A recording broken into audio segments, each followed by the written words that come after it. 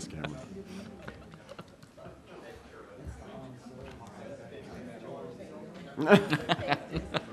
Yeah, those don't do well with moving shots. I guess it's still. Thank you.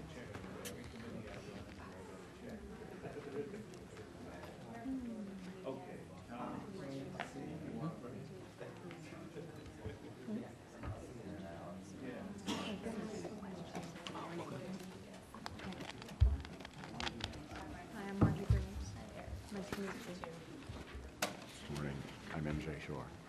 Pleasure.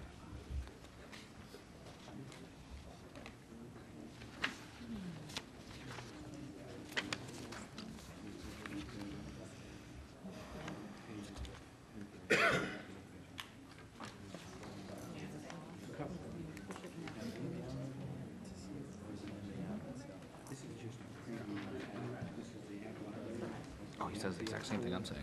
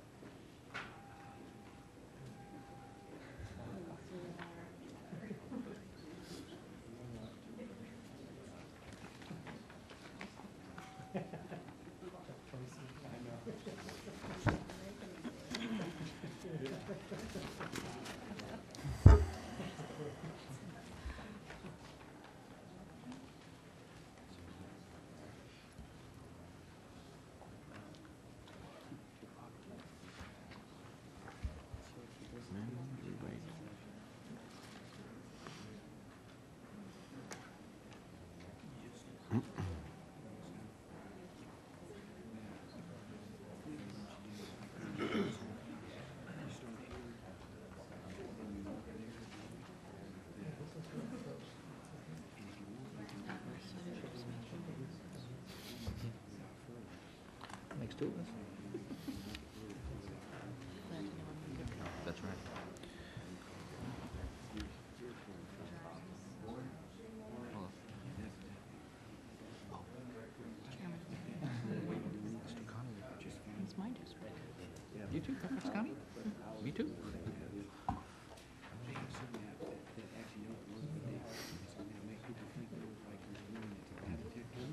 I believe you used to work for SAIC for a while. Uh-huh. So you may be fairly technical. No.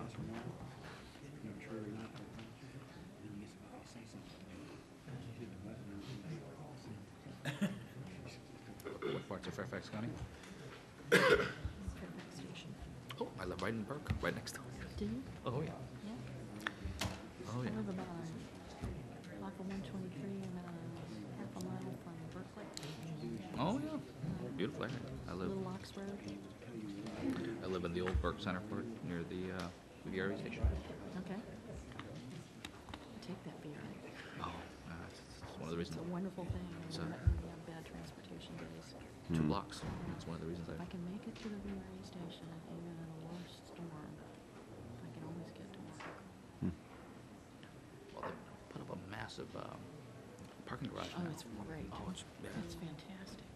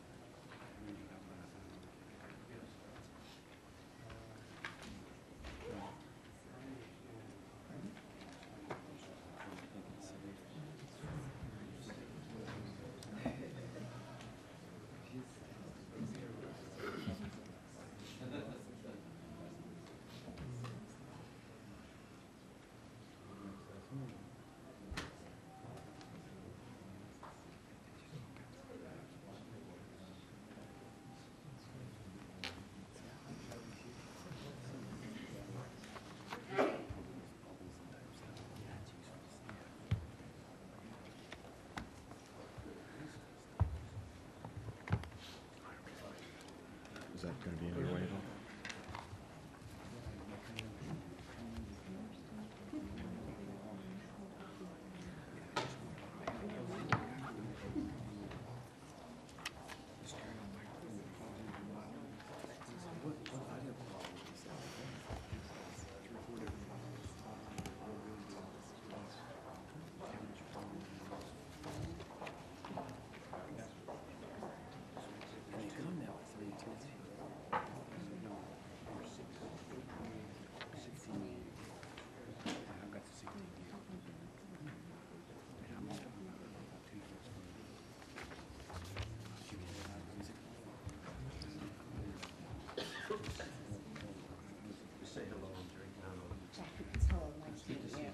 Margie Graves, I'm in your district. Oh, wonderful. Fairfax Station. A constituent. Easy questions for you. Sam Chon from EDS, also a constituent. They should both go first. MJ Shore, it's a Good to see pleasure. you. How are you doing today? How are you, girl? Good to see you. I'm not a constituent, but I still really One of the fun parts of representing part of the country, because half the world is my constituent. Yes.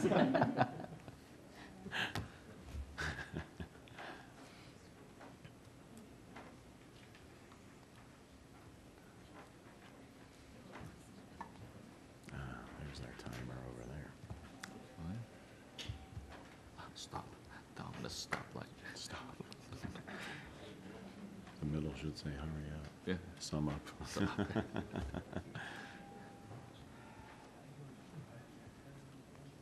I remember him for supervisor hearings and stuff. Yeah, exactly. Well, you know, I worked with when I was in private Was that right?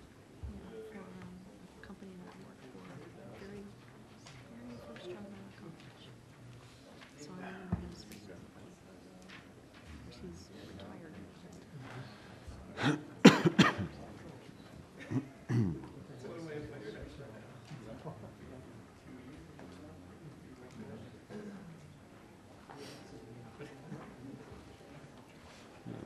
We're off to an on-time start.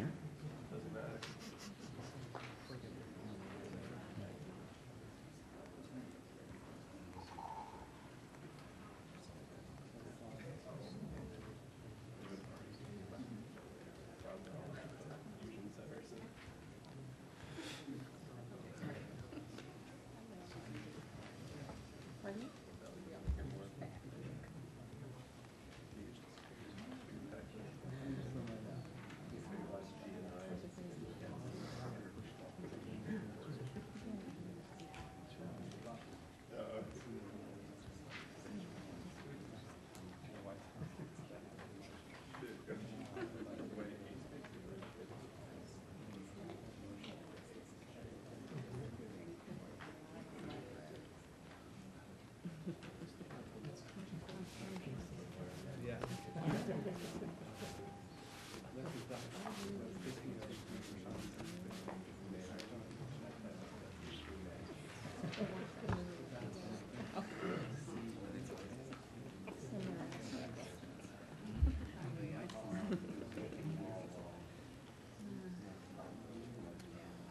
Video simply for congressional record. It's not normal.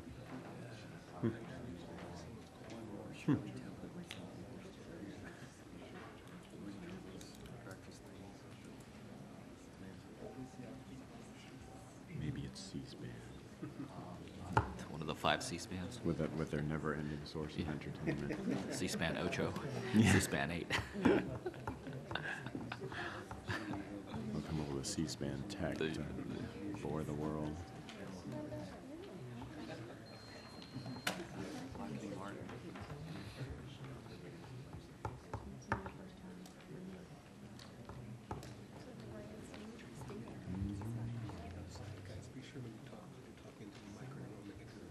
Okay. Can we move it up if, or is it stays? You can move it. Okay. Oh, okay. It seems pretty sensitive. I can hear our voices.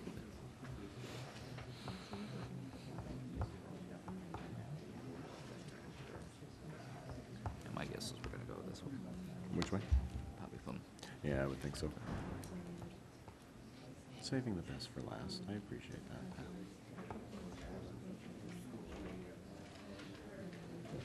Saying anything provocative? Not in the least. No, actually, it's mostly got a recommendation based on a successful program that's been implemented at DoD. What's that? Defense Industrial Base? Directive 8570, Oh, which is on training and certification. I mean, that's been a real. No, for you guys, yeah, because it's right there. IAT, IAM 1, 2, 3. Boom. Yeah. It's a distinguished, defined career line. Actually, Yeah. we've referenced that in a written testimony. Mm. I'm not sure if I remember ITA, but I definitely talked about it when I wrote Yeah, that. yeah. Oh, it would be nice to see. I mean, my concern is what happens at this level. How does it play out down to the business community? Because there's a real risk right now with what's going on with some of the states where we could, in theory, wind up with 51 different sets of standards for information security. And while at the, at a government level, even to some extent for the large enterprises, but I think anything below the very largest of enterprise organizations, it's going to create a substantial burden if we don't create some standards through the work that's going on at this level.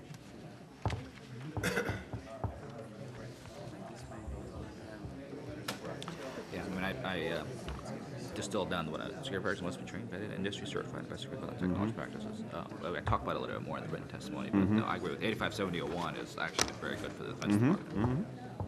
Well, anytime, I think the key with any of this stuff is if they can effectively rely on industry standards and best practices and the training and certifications that are put in with some refinement, as one would expect, that'll create a system that will not be cumbersome to replicate.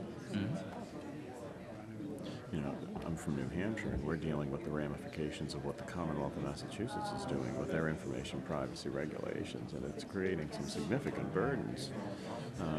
Not difficult to address in the grand scheme of things, but if that starts to roll out across the country, and if you do business in Massachusetts and Colorado, and you've got to invest, you know, in theory, some fairly sizable sums of money and resource to address both, pretty soon you're going to limit your market opportunities based on how many states you have to comply to.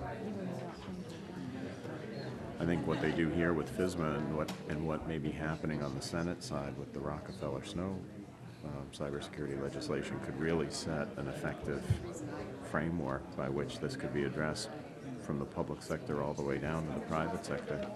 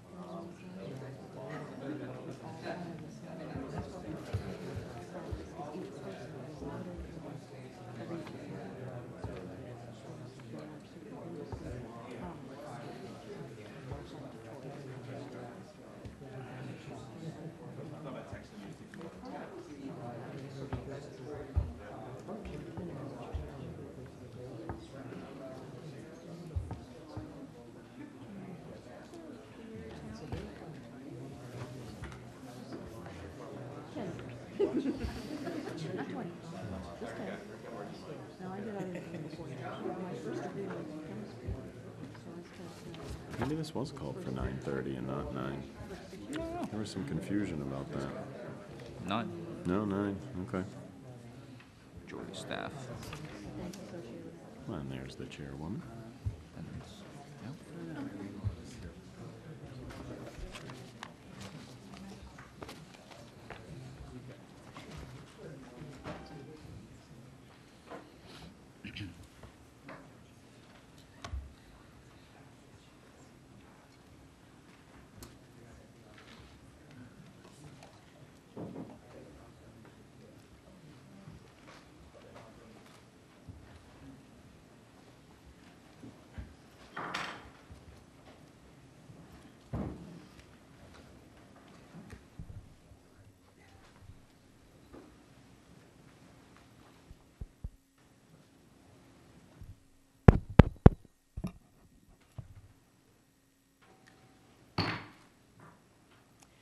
The Subcommittee on Management, Organization, and Procurement of the Committee on Oversight and Government Reform will now come to order.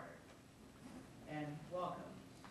Today's hearing will review the Federal Information Security Management Act of 2002, or FISMA, and agency efforts to improve the security, integrity, and reliability of federal government's information systems. In addition, the hearing will seek to learn more about the new administration's strategic objectives for achieving FISMA compliance, as well as its goals for improving how agencies mitigate the number of risks facing their systems. Without objection, the chair and the ranking minority member will have 5 minutes to make opening statements, followed by opening statements not to exceed 3 minutes by any member who seeks recognition. Without objection, members and witnesses may have 5 legislative days to submit a written statement of extraneous materials for the record.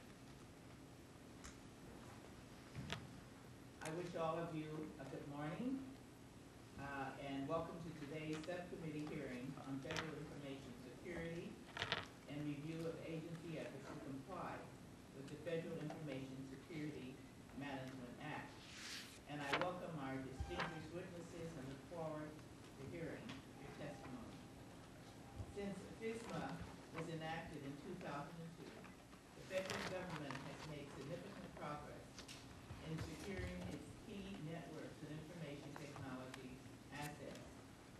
That said, FISMA only tells a portion of the story, as if we're only required to read one chapter of a book.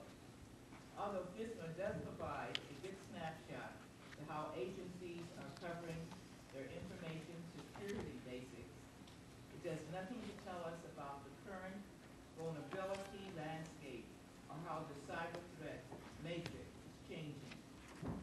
If FISMA is to become a more useful tool for countering cyber threats, it must require agencies to utilize better testing, monitoring, and performance measures for determining what our true cybersecurity posture is. According to the GAO, 20 out of 24 agencies have been identified as having either material weaknesses or material deficiencies in their information security controls. In other words, these agencies are lacking key controls that are necessary for maintaining a sound security program. The failure to establish these controls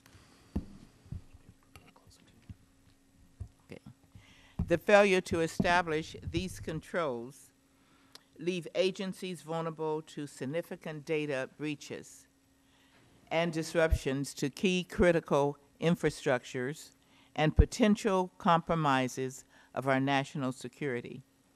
These weaknesses are widespread within key programs of both the Department of Transportation and the Department of Homeland Security, and must be remedied in order to ensure the proper functioning of our government's IT assets. Today, I'm hoping our agency witnesses will tell us what changes are underway to remedy the problems identified through the work of GAO and the IG community. Furthermore, I want our new federal CEO, Mr. Kundra, to tell us what this plan or what his plan objectives are for strengthening FISMA and how the soon-to-be-released 60-day White House cyber review will impact the use or relevance of FISMA going forward. Lastly, I'd like to hear our panelists' specific recommendations for legislation to develop a harmonized framework for organizing and for coordinating government-wide information security policies and practices.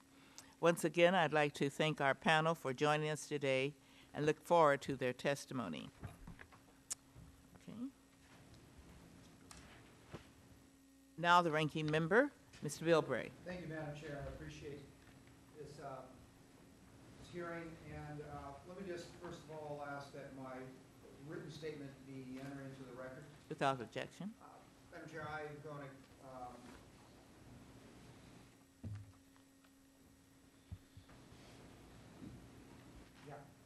great technology. Let me say that sincerely, one of the biggest concerns I have, obviously coming from San Diego, where information services are, someone crank up this mic, you can do it. Only in Washington do you hold the mic up. Turn it off. Turn it up. Okay. It doesn't light up. Yeah, it doesn't light up at all. Is it on? Push it again. It's not working. Here. We'll share.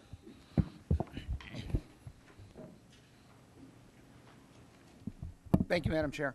Let me just say that one of my biggest concerns after being briefed by a lot of my experts in San Diego, which is a bit of a hotbed of information services, as everybody knows, site of Qualcomm and many other secretly hiding away high-tech firms. But this is really an underestimated threat to our national security in a lot of ways, and it's not just within our military, it's not just within our own government operations, it's nationally.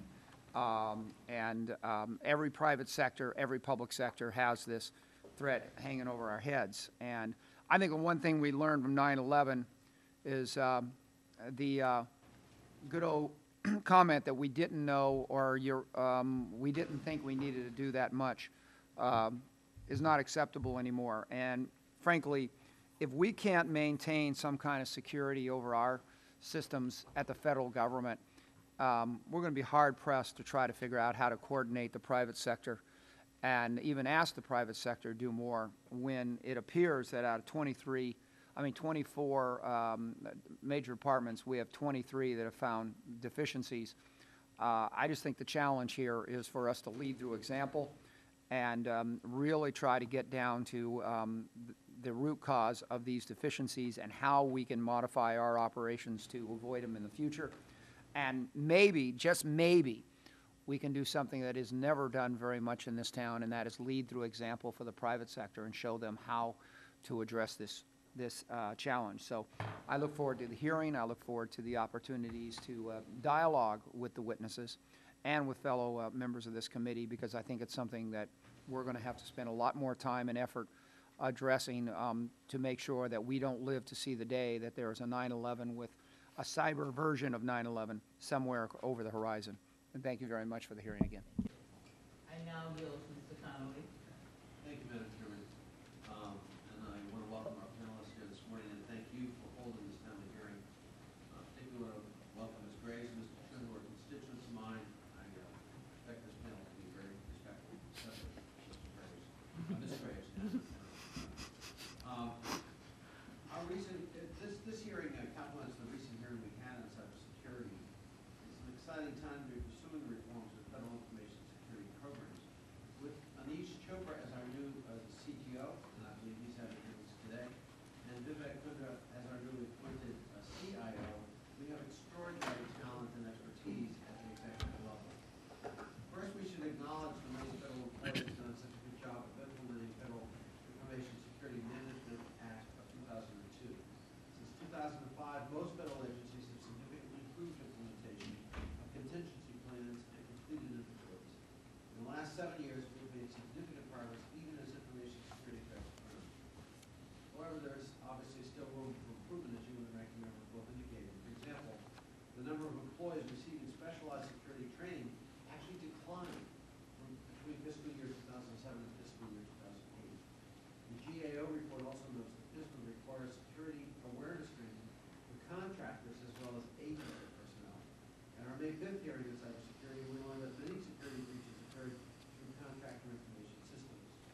Perhaps metrics should take breaches into account. Since more than 90% of personnel and contractors are receiving security awareness training, perhaps the effectiveness and frequency of that training needs to be examined. In the prepared testimony for today, both CIO Vivek Kundra and EDS employee Samuel Chin note that some agencies may be more focused on compliance with FISMA than performance of their security systems. Moreover, they note that reporting requirements of FISMA could be streamlined. I look forward to learning more about how FISMA could be reformed to emphasize performance and minimize unnecessary paperwork. Again, thank you, Chairwoman Watson, for holding this hearing. I appreciate the work this subcommittee is conducting to enhance information and cybersecurity in this area. Thank you. I now yield to Mr. Duncan. Well, thank you very much, Madam Chairwoman. Well, I pushed this button down. I don't Yeah, know. I know. We're having trouble. We've sent for someone. It's one way Take to a look. silence the minority. I think his voice is strong Well, enough. I don't really have a formal statement anyway, but I do thank you for calling this hearing. I do sometimes wonder if true cyber security is possible. I remember several years ago coming back from lunch in my district one time, and I heard on the CBS national radio news that computer hackers had gotten into the top secret files at the Pentagon hundreds of times. Some report had just come out. And then I remember reading a few years ago a front page story in the Washington Post where a 12-year-old boy in California had opened the floodgates at the Hoover Dam a great distance away, hundreds of miles away, by hacking into the system. And so I don't know, it seems to me that possibly we started out controlling the computers, and now they control us, I suppose. And everybody, or especially the young people, worship the technology today and are addicted to it. But it seems to me that this is a serious problem. We've almost done away with any type of privacy or secrecy in this country, because it seems that anybody can find out anything that they want to, and that includes people who wish to do us harm from other countries. So this is a serious problem. I am a little skeptical as to whether we can actually do what needs to be done, but I do think it's good that you called this hearing. Thank you very much. Thank you, and there's no further testimony. I'd like now to go to the panelists, and would you all stand, please? It's the policy of the Committee on Oversight and Government Reform to swear in all witnesses before they testify. And I'd like to ask all of you to stand and raise your right hand. Do you solemnly swear to tell the truth, the whole truth, and nothing but the truth? I do. Okay, let the record reflect that the witnesses answered in the affirmative. You may be seated. I'd like to now introduce the panelists. First, we have Vivek Kundra, the Chief Information Officer at the Office of Management and Budget, and Mr. Kundra was appointed as the first federal CEO of the United States by President Obama in March of 2009. In this capacity, he directs the policy and strategic planning of federal information technology investments and is responsible for oversight of federal technological spending.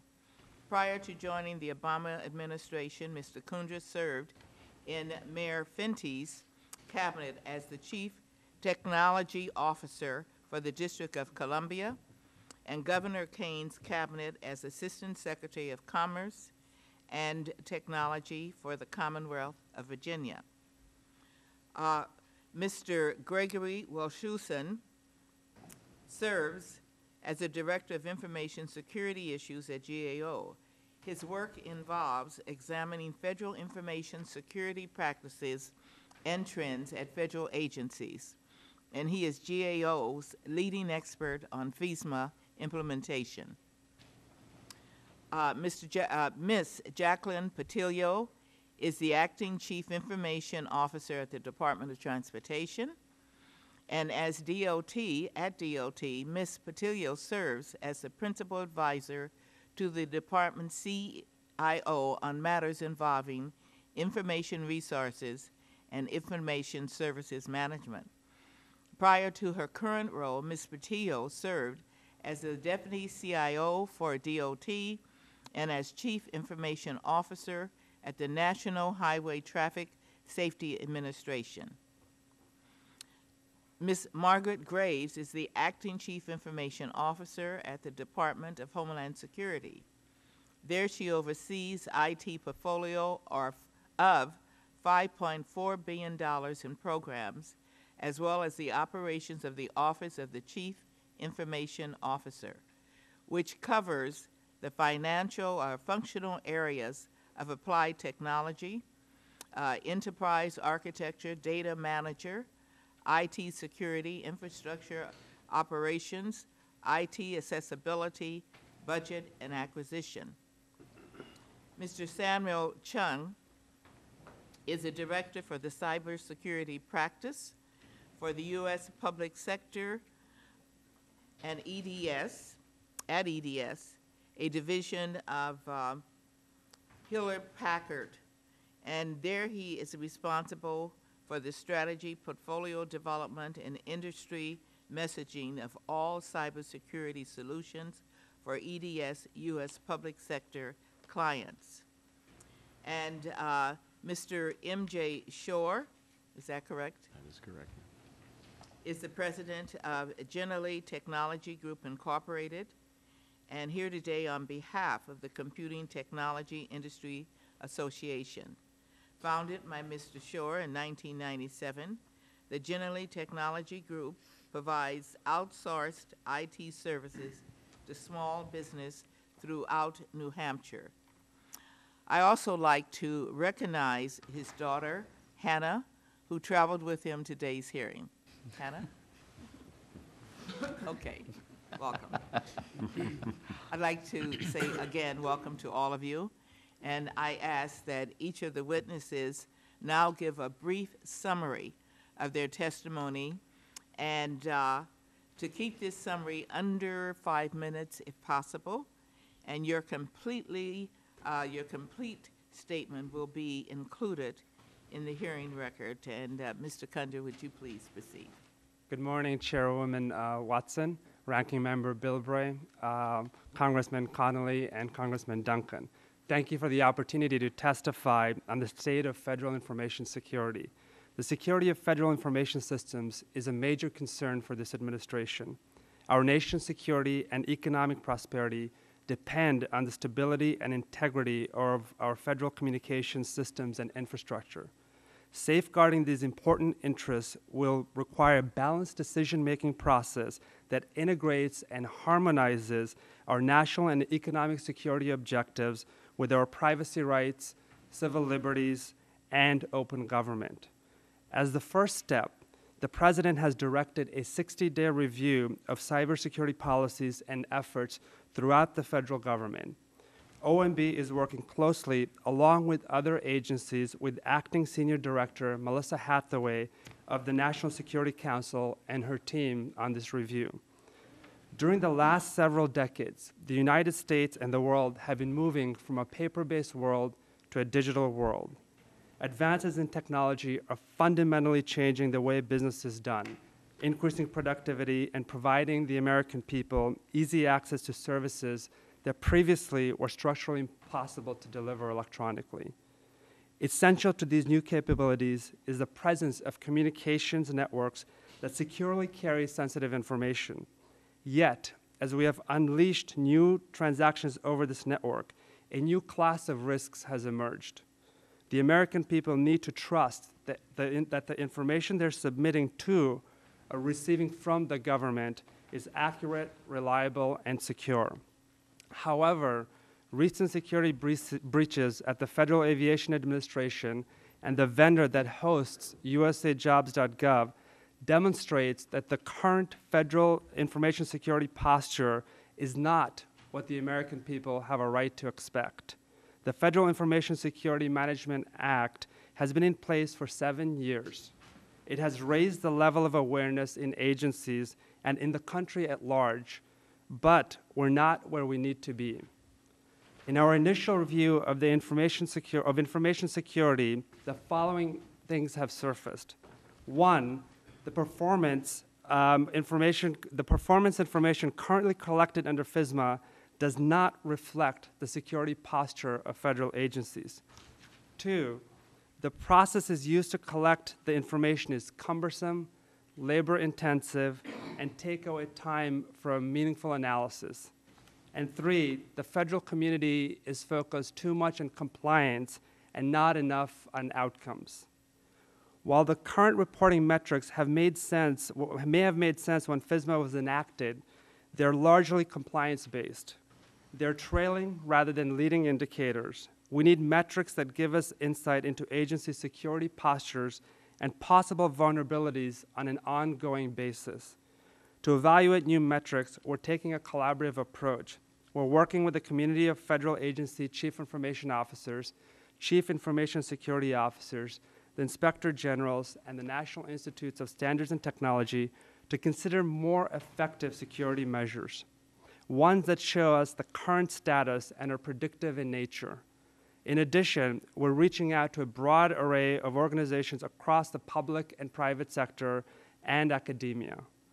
Today, agencies and IGs are heavily focused on compliance. The creation of a secure, transparent, collaborative environment requires a risk-based approach. We will never achieve our security goals through compliance alone because security threats are fluid and constantly changing. Each new technology, new employee, and new program represents potential for additional security weaknesses. agencies need to adopt a risk-based approach to security to look at activities, people, and programs on an ongoing basis. The administration is committed to creating a trusted, secure federal computing environment that makes information transparent to the American people while protecting privacy and confidentiality. While the actions I've spoken about here will assist in creating the environment, they alone are not enough. A secure, trusted computing environment in the federal government is a responsibility of everyone involved, from agency heads to those charged with oversight. It entails employees, contractors, and the American people working together to create a culture of vigilance around security that enable us to continually and efficiently leverage the power of technology. Thank you for the opportunity to testify on this very important issue, and I look forward to your questions. Thank you, Mr. Kundra, excuse me. Mr. Wilholson, you may proceed. Good morning, Chairwoman Watson, Ranking Member Bilbray, and members of the subcommittee. Thank you for the opportunity to participate in today's hearing on the state of federal information security. Information security is a critical consideration for any organization that depends on computerized systems and networks to carry out its mission or business. It is especially important for federal agencies where maintaining the public trust is essential. Without proper safeguards, federal systems and networks are vulnerable to intrusions by individuals and groups with malicious intent who could potentially obtain and manipulate sensitive data, commit fraud, disrupt operations, and launch attacks against other computer systems. The Federal Information Security Management Act, or FISMA, was enacted in part to provide a comprehensive framework for ensuring the effectiveness of information security controls over information resources that support the federal operations and assets. Madam Chairwoman, 2 weeks ago, I testified before you and this subcommittee about the growing and evolving nature of the cyber threats, vulnerabilities, and the challenges that place federal systems and operations at risk. Today, I will discuss agencies' progress in performing key information security control activities, the effectiveness of information security at federal agencies, and opportunities to bolster security. In fiscal year 2008, federal government reported improved information security performance relative to most of the key performance metrics established by OMB. Although the percentage of employees with significant security responsibilities who receive specialized training decreased significantly, increases were reported in the number of employees and contractors who receive security awareness training, the percentage of systems with tested contingency plans, and the percentage of systems that were certified and accredited. Despite reported progress, major federal agencies continue to experience significant control deficiencies. Most agencies did not implement controls to sufficiently prevent, limit, or detect access to computer networks, systems, or information. Moreover, agencies did not always configure networks, devices, and services to prevent unauthorized access and ensure system integrity, patch key servers and workstations in a timely manner, and maintain complete continuity of operations plans for key information systems. An underlying cause for these weaknesses is that most agencies have not fully or effectively implemented elements of the agency-wide information security programs mandated by FISMA. These factors continue to place federal assets at risk of inadvertent or deliberate misuse, financial information at risk of unauthorized modification or destruction, sensitive information at inappropriate risk of inappropriate disclosure, and critical operations at risk of disruption. Accordingly, GAO has again designated federal information security as a government-wide high-risk area in its 2009 high-risk report to the Congress. Nevertheless, opportunities exist to bolster federal information security. Federal agencies could implement the hundreds of recommendations made by GAO and agency IGs to resolve previously reported control deficiencies and information security program shortfalls. In addition, the White House, OMB, and other federal agencies have continued or launched several government-wide initiatives that are intended to improve information security over systems and information. For example, in January 2008, the White House launched a series of initiatives collectively known as the Comprehensive National Cybersecurity Initiative, aimed primarily at improving the Department of Homeland Security and other federal agencies' efforts to protect against intrusion attempts and anticipate future threats. In summary, although federal agencies report performing key control activities for an increasing percentage of their systems, persistent weaknesses in agency information security continue to threaten the confidentiality, integrity, and availability of federal systems and information.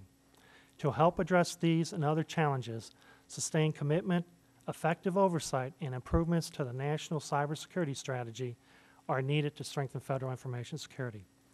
Chairwoman Watson, this concludes my opening statement, and I'd be happy to answer your questions at the appropriate Thank you, time. Mr. Wiltusen, and Ms. Patillo, you may proceed. Good morning. Microphone, please. Thank you. Good morning, Madam Chairwoman Watson and members of the subcommittee. Thank you for the opportunity to appear today to discuss the state of federal information security and the Department of Transportation's efforts to comply with the Federal Information Security Management Act of 2002. I currently serve as the department's acting Chief Information Officer and acting Senior Agency Official for Privacy. The Department of Transportation Office of the Chief Information Officer has operational responsibility for the departmental network and communications infrastructure, as well as providing shared services for the Office of the Secretary and for an increasing share of employees in the DOT operating administrations as they transition towards use of DOT shared information services. The DOT CIO's office also has overall responsibility for the department's FISMA program and the cybersecurity posture of DOT networks and information systems. As part of those responsibilities, we must maintain situational awareness of the vulnerabilities and activities on DOT networks and systems, but also seek to mitigate identified vulnerabilities prior to exploitation in order to minimize risks to DOT, federal, and to the extent practicable, private systems and data. Today's world of rapidly evolving threats, interconnected systems, and telework vulnerabilities and risks have the potential to impact upon the other networks and interconnected systems. DOT is currently working to make improvements from its 2007 FISMA grade and the DOT Inspector General's 2008 evaluation of the DOT cybersecurity program as not effective. We developed an aggressive correction action plan to address the recommendations made by the Inspector General. Instituted regular internal coordination with the DOT operating administrations to monitor and drive progress, as well as reallocating existing personnel and resources to focus on key areas for improvement, such as certification and accreditation, verification and validation, and awareness training. As DOT continues to make improvements in cybersecurity and privacy, we know much remains to be done. Partnerships between the public and private sector to develop more intuitive and proactive mechanisms for dynamic prevention and detection of harmful behavior will facilitate a paradigm shift from a reactive mode to a more dynamic and proactive mode. In conclusion, I would offer that the Department of Transportation has achieved considerable progress in securing its networks against intrusions and cyber attacks. Nonetheless, there's no reason to celebrate, nor time to rest. Again, Thank you for the opportunity to comment on these important topics, and I look forward to answering any questions that you may have. Thank you, Ms. Patillo. Ms. Graves, you may proceed. Chairwoman Watson, Ranking Member Bilbray, and members of the subcommittee, thank you and good morning. I'm Margie Graves, the acting CIO for DHS. Today, I will discuss the state of information security at the Department of Homeland Security and our efforts to comply with the requirements established under the Federal Information Security Management Act of 2002. In 2004, the Department of Homeland Security embarked on a multi-year strategy for bringing the department into full FISMA compliance. In the ensuing 2 years, the department conducted an enterprise-wide IT systems inventory and ensured that all systems completed a full risk assessment and a comprehensive certification and accreditation.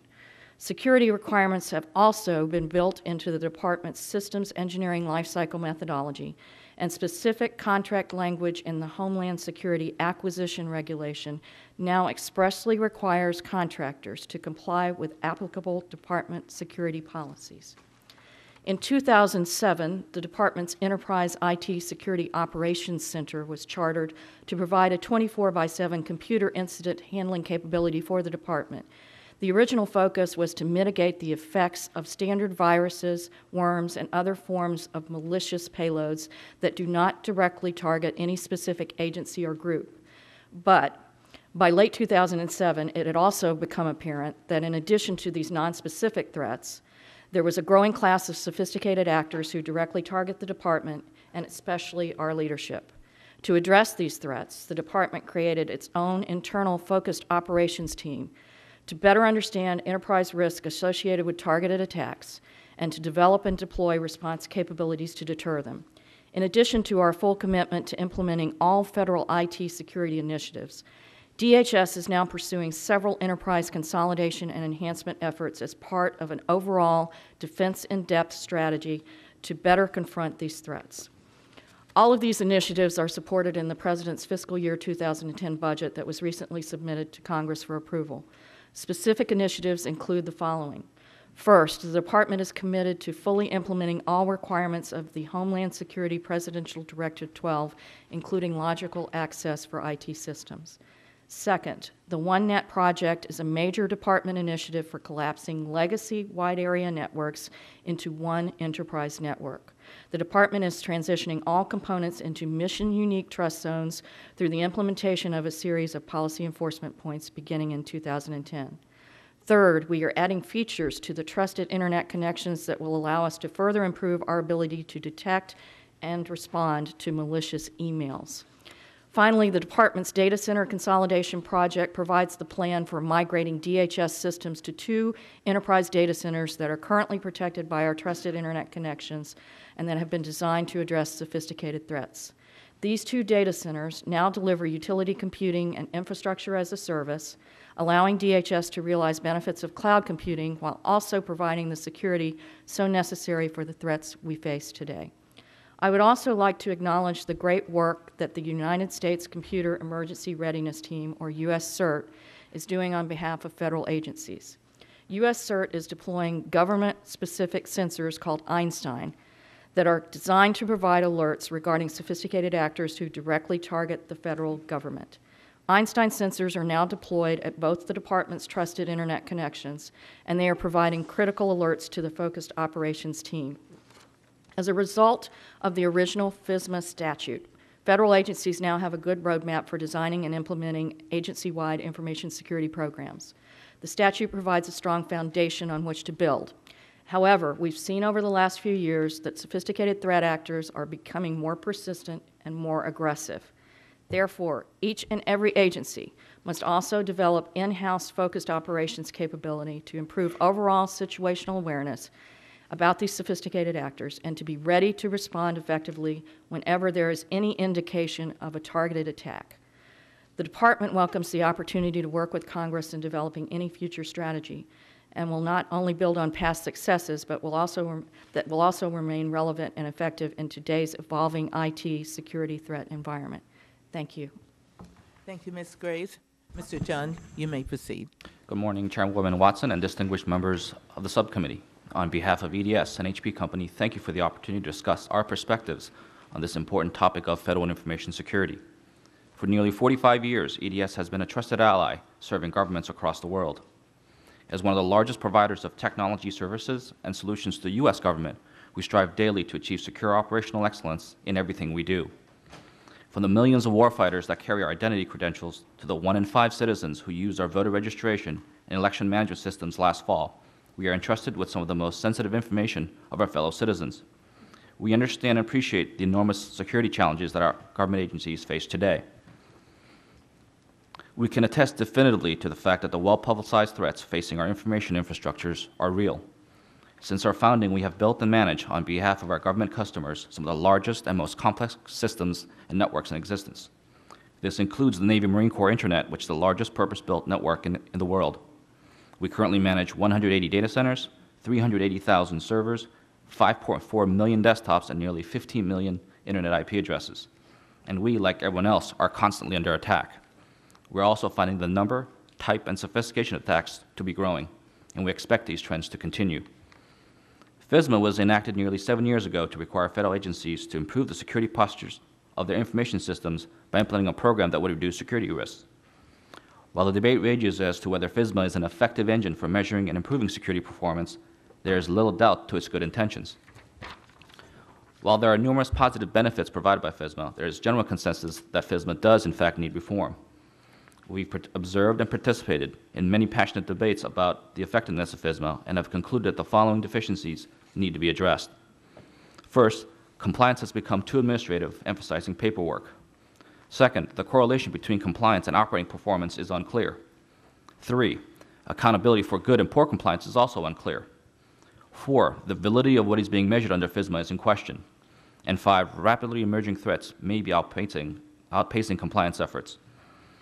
Our vision for information security for our customers is simple. Security should be so tightly integrated into the core of agency operations that stakeholders have the confidence to be agile at the edge. To put it simply, security should be an embedded part of operations that permeates across the enterprise. By no means do we think this will be an easy or short journey. In fact, we expect this vision will include difficult decisions and foundational changes that will require champions, resources, technologies, and definitely the wisdom of time. That said, I think we would be remiss if we were not to discuss the first steps and big challenges that must be addressed to take the first positive steps toward our vision. First, governance. Because the threats against our information systems and our infrastructures can appear without warning, and the defense cycles required could be in seconds, lawful orders that change an agency's infrastructure must be carried out quickly and comprehensively across the government enterprise. This highlights the need for clear and consistent roles, responsibilities, policies, and accountability structures for the government enterprise. Second, consolidation. Consolidating and standardizing infrastructures facilitates situational awareness, nearly impossible when agencies depend on a myriad of small, independently operating networks and enclaves. 3, consistent protection. Because government infrastructures are vast and interconnected, applying consistent enterprise-wide defense in-depth strategies strongly improves security performance. 4, emphasis on operating performance. We support the efforts to clearly articulate the required operating thresholds for security and acquisitions to better meet them. And finally, people. Security practitioners clearly must be trained, vetted, and industry certified on the best security policies, technologies, and practices. We need to continue the trend of raising a much larger cybersecurity workforce. In summary, we believe information security must be tightly integrated with operations of an agency. It will take a conscious effort by operators and users, government and industry alike, for the embedding of security into everything we do. For nearly 50 years, EDS has been an ally for governments in tackling some of the most difficult challenges that face them. And we continue to stand by ready to work with you on this one. Thank you, and I'll be happy to answer any of your questions. Good morning, Chairwoman Watson, Ranking Member Bilbray, Congressman Connolly, and hopefully Congressman Duncan as well. Chairwoman Watson, I want to thank you for your acknowledgement of my daughter. I appreciate that. I wanted her to have the opportunity to see our participatory government working quite well. And Ranking Member Bilbray, I think you will find that my testimony will address some of the concerns that you articulated quite directly. On behalf of the Computing Technology Industry Association, CompTIA, we thank you for your ongoing interest in the state of federal information security. This is a broad yet critical subject ranging from FISMA, as well as a variety of practices that impact our national security, citizenry, and the computing industry at large. We appreciate the opportunity to share with you the following views.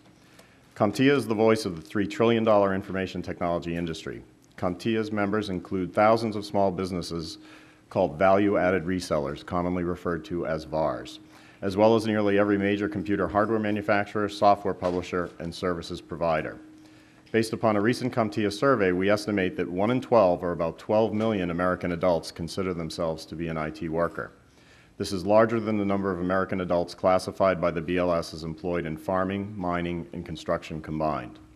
This is also close to the number of adults classified by BLS as working in manufacturing or transportation. CompTIA has concluded that the IT workforce is now one of the largest and most important parts of the American political community. My name is MJ Shore. I am the President and Virtual Chief Technology Officer of VAR, Genely Technology Group, and I am pleased to be testifying on behalf of CompTIA. I live in Portsmouth, New Hampshire, and have been an information technology entrepreneur. In 1997, I founded Genely and have since served as its president. On behalf of CompTIA and its many small business member companies, we welcome the subcommittee's exploration of FISMA and its effectiveness for today's ever-increasing cybersecurity challenges. Certainly many critics and the other witnesses, including the GAO, have commented on the effectiveness of FISMA. Recently, the GAO submitted 12 recommendations to the House of Representatives. One finding in particular, the 11th, is significant for your attention. The finding calls for increasing the cadre of cybersecurity professionals, and the report states the following. Expert panel members stated that actions should include making the cybersecurity discipline a profession through testing and licensing. In summary of my written testimony, the issue before us all is how to enhance the security of critical federal systems and protect our country and its citizenry. It is evident to critics or anyone who regularly reads the newspaper that the current awareness training model is not working. Security breaches among the agencies have increased instead of falling off. This may be due to a disturbing phenomenon, namely the lack of adequate personnel training and testing. In contrast, I fear that all too often the answer is a tendency to invest in technological solutions alone. Certainly, firewalls and encryption are part of the solution. However, the real cybersecurity equation lies in managing the balance between technology and human capital through training, testing, and certification. It is unfortunate we have so many challenges today because the Congress came very close to requiring certification of federal IT security workers in 2002. FISMA itself only requires security awareness training to inform impacted personnel of information security risks associated with their activities and to comply with agency procedures. The undisputed evidence concerning breaches reveal that this is insufficient for the federal government's needs. In my view, I agree with the critics about several key flaws with the current FISMA framework. First, the fundamental flaw of the FISMA framework and the federal government's policy is a lack of emphasis on the training and testing that is vital. My recent meetings with various Hill staff confirms this after my hearing episode after episode about breaches in the federal system caused by human error. For example, the removal of a laptop from a federal site and then improperly securing it while outside that site. A second and significant flaw is the lack of uniform verifiable IT security training, as the single largest problem regarding information security in the federal government. Fortunately, a solution to FISMA's flaws may be found elsewhere in the federal system. In 2004, the Department of Defense has raised the bar for cybersecurity through a training and testing program commonly known as the 8570 Directive. This initiative focuses on the certification of personnel. Based upon my own experience in this industry, I believe that accreditations and certifications offer many benefits, including lower transaction costs. Remarkably, throughout the federal government, only the DoD has formally required its employees and contractors to get certified. Last year, my own IT business, Genely Technology Group, became the first in the country to be accredited for best practices in information security as it relates to our clients. In conclusion, it is undisputed that we must protect the American public by having a security framework that guards information systems for both our federal critical systems as well as the private sector. The computing industry is hard at work facing the unprecedented challenges of securing our data from both malicious threats and human error. Congress enactment of FISMA has provided a base level of protection. The key to securing our federal IT systems for the future lies in the partnership between technology and human capital. By effectively managing both technology and the people in concert through training and testing, such as through the certification process, we can win the battles in the security war. The current Defense Department model surrounding the 8570 directive is a model worthy for emulation throughout the federal government. Any modification of FISMA must recognize the lessons surrounding the human capital contribution to the IT security equation by the certification and accreditations to enhance our security. Thank you very much, and I look forward to answering any questions. Thank you, Mr. Shore, and thank all of the witnesses today. We are now going to move to the question period and proceed under the 5-minute rule. And I will open up the questioning. And I would like to start with Mr. Kundra. Your testimony specifically mentioned that FISMA does not provide the necessary performance information to determine the government's information security posture. So please cite for us what types of information it doesn't have and how FISMA needs to be more reflective for their compliance requirements. Would you provide us with that information? So part of the debate here is as more and more transactions have moved to the digital world, if you look at legislation in general or standards overall, the challenge is keeping up with the evolving threat. Because what ends up happening is when you set X number of standards in terms of making sure reports are filed, whether that's annually or on a quarterly basis, it doesn't necessarily reflect your security posture. An example would be within an agency, the old model used to be that you would build perimeter security in terms of firewalls, because most threats were seen as you had an enterprise and you had malicious actors on the outside that were trying to penetrate the defenses that you'd put in. So essentially building walls around the agency. But unfortunately, the malicious actors become more and more sophisticated in terms of being able to penetrate much deeper into the security systems. So now being able to look at specific data elements and looking at the data itself. And you have this evolution, this race towards where you have actors that are actually going out there and making sure that they're able to bring down defenses, whether they be firewall, intrusion detection systems, intrusion prevention systems. And what we need to do is we need to be able to, as a federal government, monitor agencies more on a real-time basis rather than on an annual or quarterly basis. We no longer can use a model that may have succeeded in an industrial era and apply it to the information age, because we're moving towards a real-time model where transactions and billions of dollars and information is moving on a real-time basis, and therefore we have to ensure that the metrics we're looking at move us in that direction.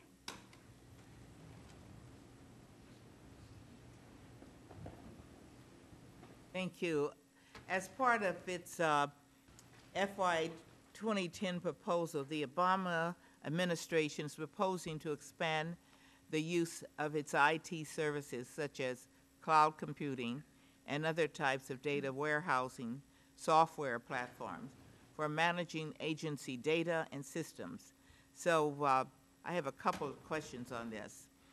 What are the policies and protocols in place to ensure that the service providers and vendors are meeting information security and privacy standards set under FISMA and the Privacy Act? Sure. So part of what we're making sure with the Federal CIO Council is actually to ensure that FISMA is applied to any solutions when it comes to cloud computing.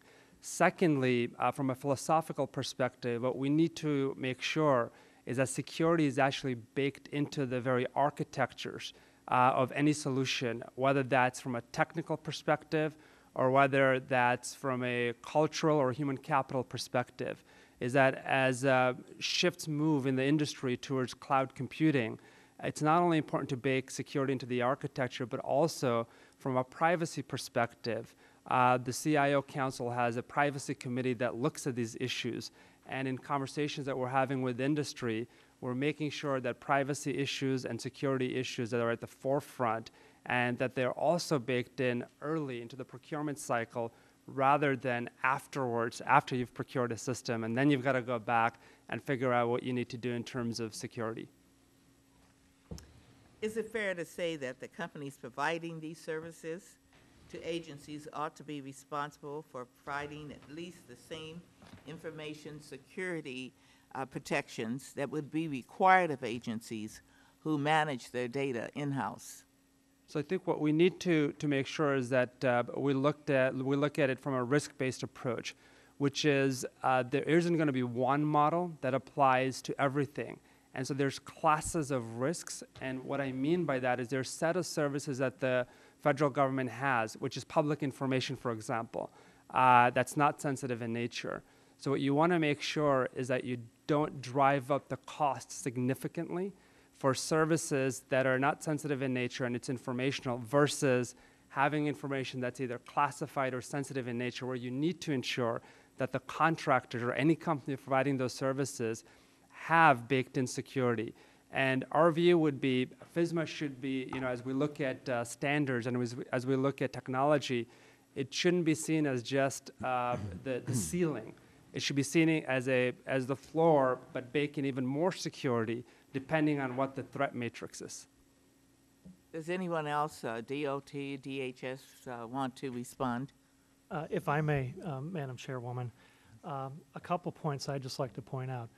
With services such as cloud computing or software as a service, it is, as Mr. Kundra mentioned, very important that the contractors and the organizations providing those services have adequate security mechanisms in place to provide the same level of security as needed and as required by federal policy, since this is federal information that's at risk. One of the things that has been shown with this year's report is that the number of IGs who reported that their agencies almost always ensure that their contractors provide the same level of security required by FSMA, OMB policies, and NIST guidelines dropped significantly. At the same time that the number of contractor systems increased. So we're having an increasing reliance on contractors, where at the same time the oversight of those contractors is declining, as indicated in these reports.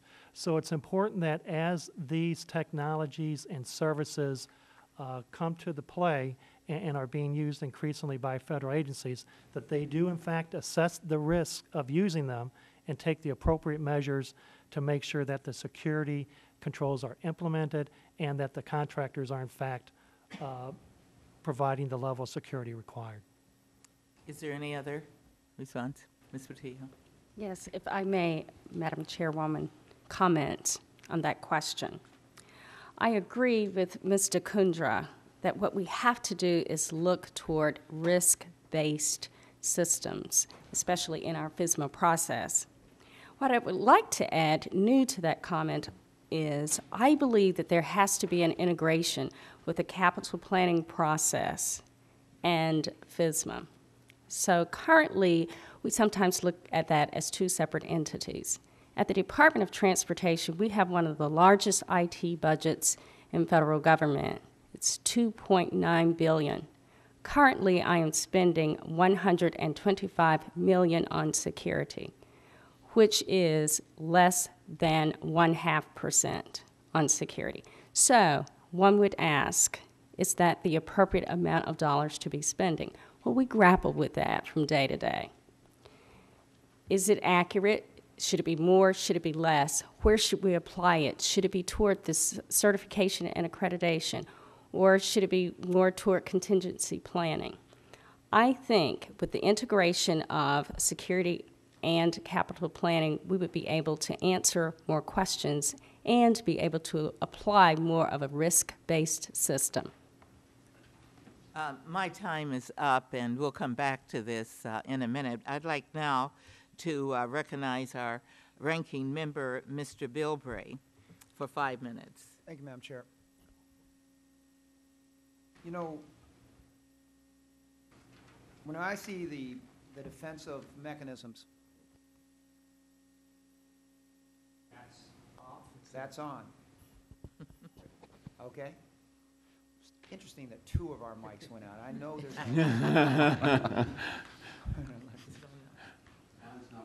Like my staff always tells me, you're not paranoid. Everybody really is against you. Look, we've been talking the defensive side. What is the ability for technology to find a electronic fingerprint of those who are probing our systems? None? Very little to none. The internet was invented and developed with the complete assumption that everyone on the internet would be a trusted source. So decades ago, when it was actually developed, there was no real concern or thought over someone on the internet will need to be traceable, and number 2, would actually have ill intent. So I would guess I think the question you're alluding to is attribution. Can we attribute these attacks definitively to a source? I believe the current infrastructure technology is no, or very difficult. Are we working on technology to be able to track sources? The industry itself is looking at modifying the basic framework of the internet. Very complex issue. There are interoperability issues with older networks and systems, but there are various organizations, including the ones that are sponsored by the government, such as DARPA, that are looking into these fundamental issues of how do we change the internet into something more trustworthy. And that's a very complex, long-term effort. And I can't speak for everyone at Hewlett-Packard, but I personally believe this is more of a generational issue than one that can fix tactically very quickly. I mean, I have to assume there are always those that assume that anonymity is a great thing. The government, no one should be able to track whenever I do on the internet, though we take it for granted that we have caller ID with our phones. And I'm sure they've got the black helicopter people looking that this is some great conspiracy by Big Brother. But I darn well think that it is absurd that we have to play constant defensive ball here and not be able to spend some of those resources at tracking down who's probing, who's plotting, who's trying to find a weak spot. There's no defensive system in the world that can handle constant bombardment of those kind of probes without a weak link being found somewhere down the line. And I know in the 96, Madam Chair, when I was serving on Energy and Commerce and we were looking at the telecommunication reform, user ID was always a big issue, not just for security reasons, but for the interstate gambling aspect of it, the consumption of alcohol, tobacco, pornography. There was all this stuff. And I think that we really got to be very frank and open about the fact that this user ID is something that needs to be followed up on, and it may be one of those things that we want to spend more money on being able to track down. God knows every one of us watches CSI and see what we've done with tracking down bad guys electronically. Maybe we need to be looking at some of this technology in the future. So it really concerns me. What do we have right now as a strategy to go after the bad guys who are probing? Or is it the fact that we don't have a way of tracking, so we just accept that we can't do that?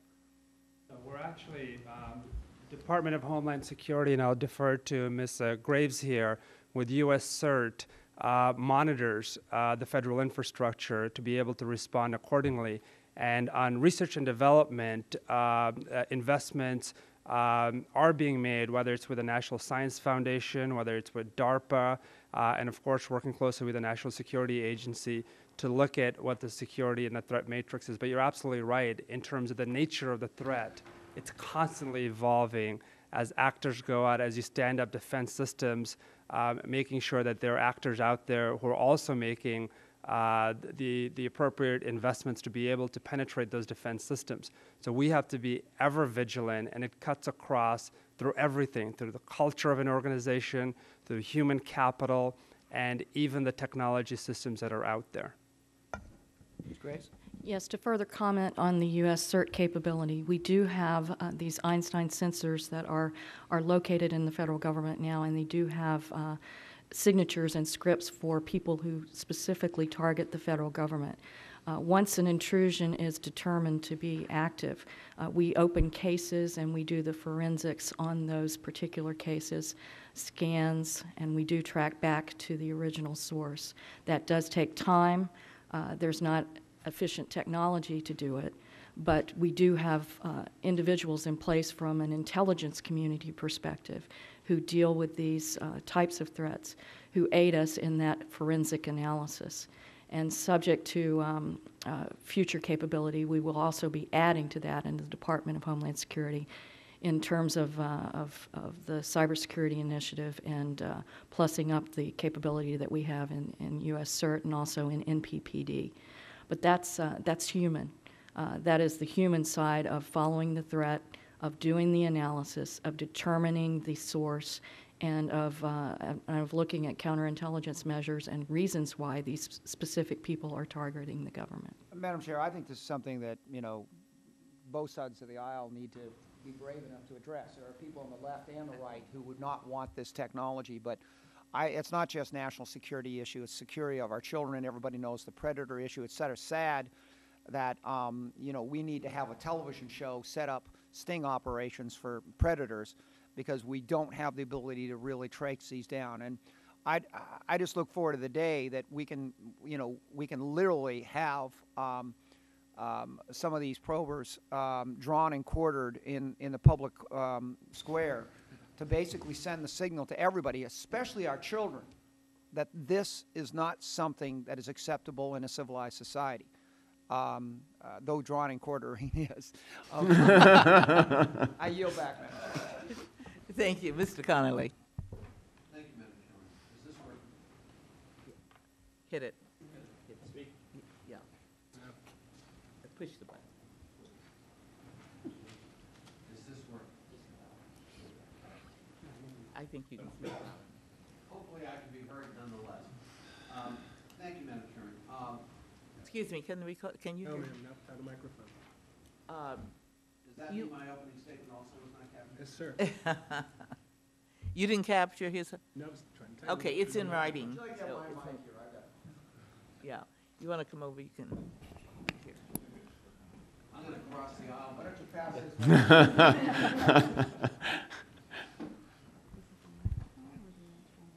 Sorry about these mics.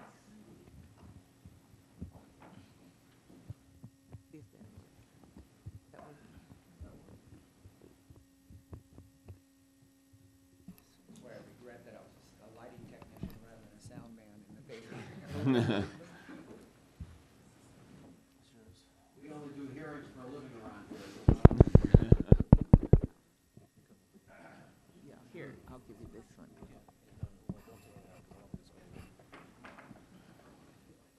Excuse us, you see, we need your technology. Especially plans. Track on who's sabotaging our.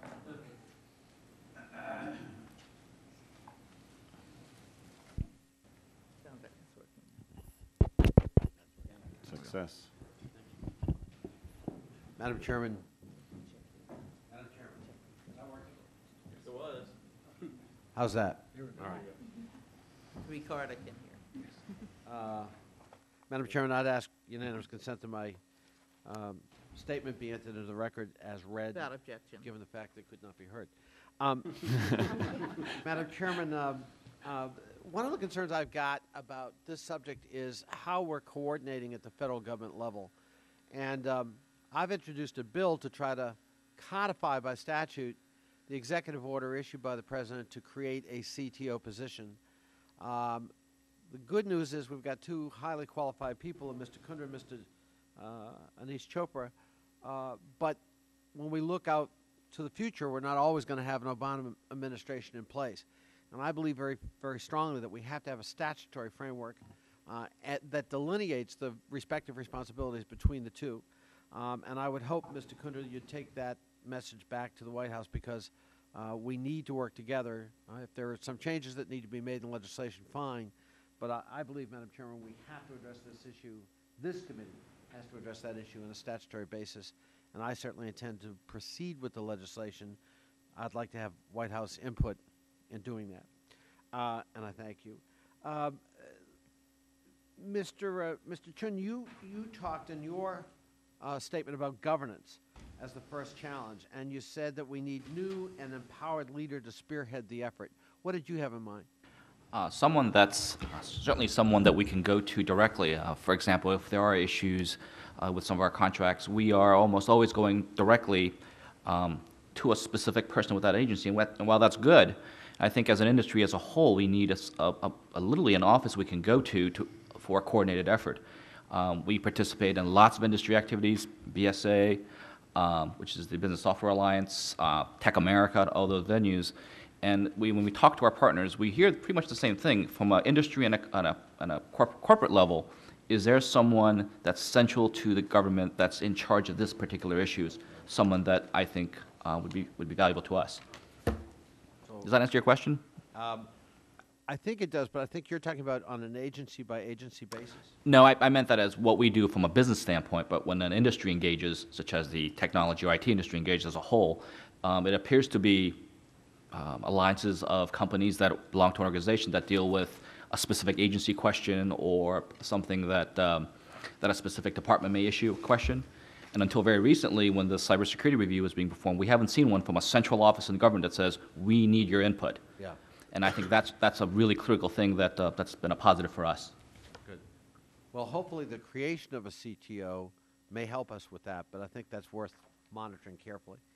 Mr. Kundra, in your initial review of information security, you referred to the FISMA requirements as cumbersome and labor-intensive. I wonder if you could give some examples of how we could improve the process from your point of view. Sure. Part of what we need to be able to do is, from an OMB perspective, automate a lot of the reporting in terms of collecting of information. Secondly, is we need to be able to rationalize as far as which metrics we're going after, which ones are important, which ones are not. Having thousands of metrics doesn't necessarily add value unless those metrics are relevant, those metrics are able to respond to the real-time threat and the nature of the threat that we face, and our evolutionary nature in terms of recognizing that as we put up defenses, on the other side, there are people putting up offenses. So how do we measure metrics or how do we look at and approach security from a position that it has to be, one, baked into the architecture, whether it's system, agencies, culture. Secondly, how do we make sure that there isn't a model of faceless accountability, that we're all accountable when it comes to information security and the management of those security systems? Third, how do we move towards an area where we're actually monitoring, similar to what US CERT's doing, across the board on a real-time basis as threats emerge, so we can see from a leading perspective which threats are emerging across the world so that we can be beneficiaries to ensure that we're putting up the proper defenses on an ongoing basis. Thank you. Mr. Wilshusen, you know, government often likes to do that which it can measure most easily. Cybersecurity, education awareness is measurable. You know, we trained 400 people this week. Check. The question really is, but are we, in fact, more secure today than since we passed FISMA, with the best of intentions? And perhaps one can draw the inference from the GAO report that the answer to that is more problematic than we want to admit. Would you comment? Well, I would certainly say, you know, I agree with your comment that what gets measured pretty much gets done. And one of the areas that we can have additional improvements, as Mr. Kundra mentioned, is in the type of measurements and the measures that we actually use to monitor the security at the agencies. As we've commented before, many of the measures that are presently being used are basically compliance-related, implementation measures. They don't measure how effective an agency is actually implementing a control. And so that's one of the areas where we need some improvements. And certainly the measures that are currently being used are in fact defined by OMB. So Mr. Kundra and OMB is in a good position then to make changes to that particular mechanism for monitoring security. But indeed, The federal agencies have spent a lot of money trying to secure their systems and complying with various different requirements, and it's still very much an open question whether we are more secure. I would say that with the evolving threats and with the new emerging technologies that are in place, as well as the changing business practices, they all increase risk to federal systems and operations, and it's a very fluid, dynamic environment that we have to address on a regular, real-time basis. Madam Chairman, I'm sure my time is up, but I want to suggest that we may want to invite our federal witnesses to provide the committee, the subcommittee, with their recommendations for how we might improve FISMA toward the goal of ensuring cybersecurity. I am far less concerned about how many people we train in in awareness, though that's important. But the goal isn't awareness. That's part of the process. The goal is to ensure the security of the system. And frankly, Madam Chairman, I'm so glad you're having this hearing, because frankly, if people really looked at the potential threat, we'd have to have this hearing in the Cannon Caucus Room in terms of its importance. I want to thank you again for holding this hearing, because I can't think of a topic that's more timely and more important as we look out to the future. Thank you. Thank you. The GAO reports that many of the government data losses were a result of physical thefts or improper safeguarding the systems, including laptops and other portable devices. And I recall the well-publicized event several years ago of a computer that was stolen from the Veterans Affairs employee with a massive amount of personal data of the VA beneficiary. And how many of the reported security incidents are considered physical breaches as opposed to data that is lost or corrupted through cyber means? And what additional security vulnerabilities do cell phones and BlackBerries and other wireless devices present to securing sensitive or classified information? And well, I'll start off if you don't mind, Madam Chairwoman.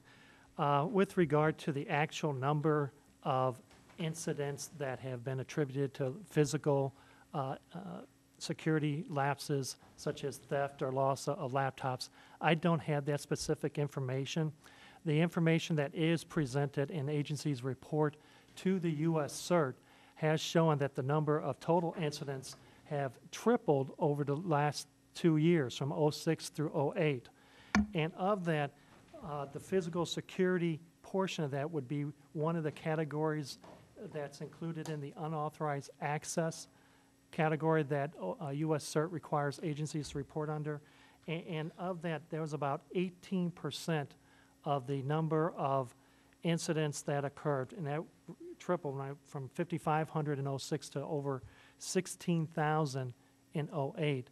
About 18% of those related to unauthorized access to information, and that would include both cyber access, where someone came in through a network and was able to access information, as well as those pertaining to the loss or theft of a laptop or some other physical means.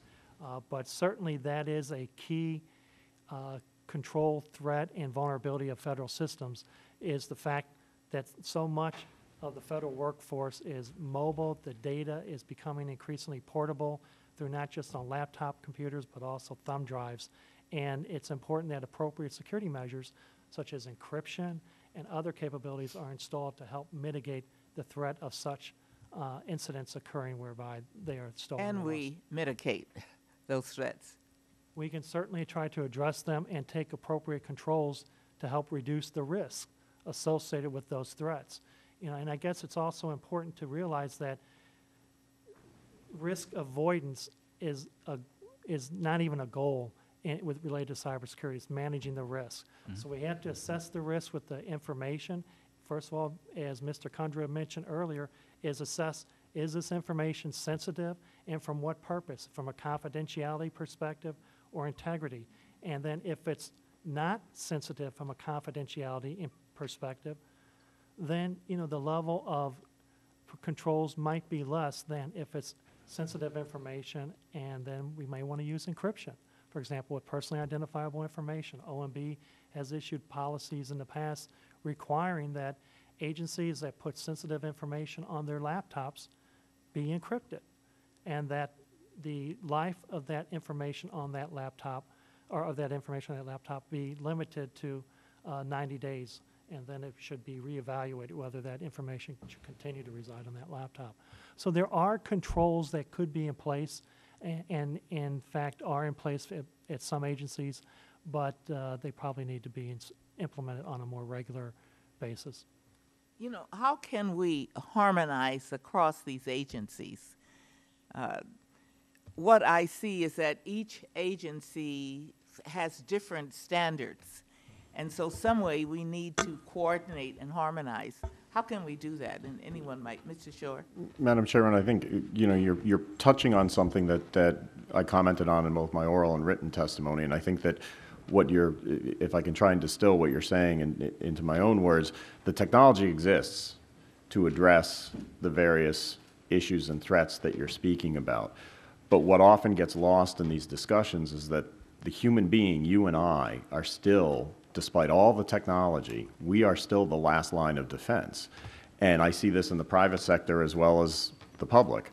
And the bottom line is we feel very strongly that it is only through a level beyond awareness training, as you pointed out. The awareness training is wonderful, but it is documented to be insufficient. We need to be pushing training down from the IT staffer level throughout the agencies to ensure that those who have access to this sensitive information are clearly trained and certified in their ability to have access to it and use it. I'll yield to Mr. Bilberg. Let me follow up on a different line here. The discussion of bringing in basically an IT security expert into the White House. You know, will that help coordinate the efforts, or will that basically just add another layer? So that's been part of actually the 60-day review, working with Melissa Hathaway, looking at how we're organized across the board within the federal government. At the same time, we recognize that cybersecurity is such a vital issue, and it cuts across every aspect of life when it comes to the federal government, that we need to ensure that we have the proper attention, and the President's the recommendations are going to be forthcoming in terms of the 60-day review, in terms of what we need to do to ensure that we're organized in a way that allows us to respond to these evolving threats. And if I may add, Ranking Member Bilbray, GAO convened a panel of cybersecurity experts a couple months ago to look at that very same issue and to provide recommendations or suggestions for improvement into the national cybersecurity strategy. And they suggested that, indeed, establishing White House responsibility and accountability for leading and overseeing national cybersecurity policy is very important. One of the problems that has occurred to date in this space is that much of that responsibility had been given to DHS in its role. But for a number of different reasons, including turnover of key personnel and the fact that they didn't have accountability or authority to monitor budgets or anything like that, that they had limited effectiveness in performing that role. So elevating it up to the White House was one of the issues that our panel of cybersecurity experts thought was needed in this respect. So you do support? Yes. What does that do in the oversight jurisdiction of this committee and the other committees in the House and Senate? I don't know what the specific impact would be by elevating that with regard to the oversight of this committee. Okay. While I got you here, you know, there was testimony here about the DOD's directive in the initiative to ensure and require certification. Do you think this is a program that we should use as a model, or is there, you see major shortfalls here with our shortcomings of the concept, or? do you think we've got operational systems that are just as good? I think anytime you can improve the skills, knowledge, and abilities of those individuals responsible for implementing security is a benefit. The key, as has been mentioned earlier, that the fact of providing computer security awareness training, while that's fine, it still gets to the point of how effective is that training and how will we know whether or not individuals responsible for implementing security actually act appropriately in the time of need when they're being challenged. And that's why having measures as the number of personnel that might be certified and accredited, or I'm sorry, certified, or that have received computer security awareness training may be somewhat misleading. What would probably be a better measure is to have some sort of a challenge response test to see how they react when an incident occurs. And just as an example, the Internal Revenue Service has a pretty good program of where the IG would actually ask specific questions to their claims representatives over the phone about a tax question. And then they could then determine how accurate those responses were and whether or not they were getting accurate tax information in response. My family's been in the tax business since the year I was born, and believe me, it's And what they typically find is that many of the responses they receive from their tax representatives are wrong and incorrect. Why can't we design similar tests for cybersecurity? Why can't we send perhaps an email to an individual to see how many of them actually open up the attachment or click on a link? We don't do testing systems right now. I mean, like a good example. We test systems. I don't know if we test the for the individuals. effectiveness of those systems across the board. Certainly, we don't do that as part of the FISMA reporting process. I mean, Madam Chair, you remember probably something we need to talk about too, is they just did a test to see about getting passports by phony IDs, and 4 out of 4, bam, right through, and that's a whole different issue. Can I really get, after the mics have been all, messed up all day, I'm in a paranoid sense here, but how do we know that the people we're hiring aren't working for the bad guys? What kind of security does DOD do when you bring people on? How do we know? Do we use biometrics? Do we do background checks? How do we know when the bad guys aren't slipping into the system and actually programming our systems?